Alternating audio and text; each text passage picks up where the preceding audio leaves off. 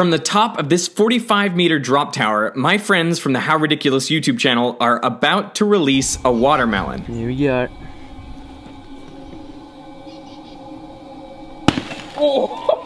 In free fall for a full 3 seconds, the watermelon accelerates to over 100 kilometers per hour before smashing into the ground.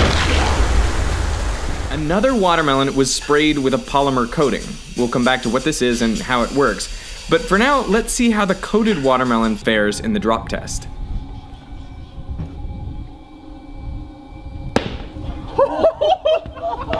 That's insane. Oh, you're kidding me. Instead of shattering, the watermelon bounces and remains intact. Even with an axe, the How Ridiculous boys can't crack this shell. How is it not? Ah!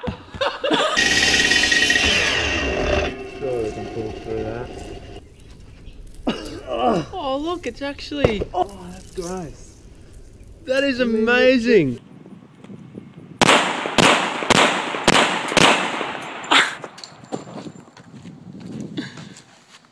Wow.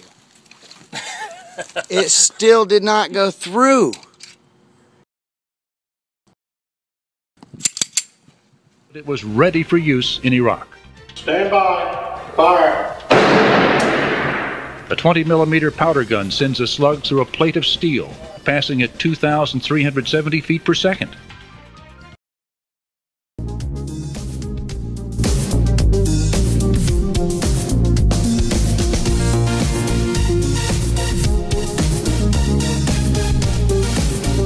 This 2005 COTS blast test compares the results of a masonry wall left unprotected with an identical wall treated with Dragon Shield spray applied, exposed to a shock wave generated by a large explosion.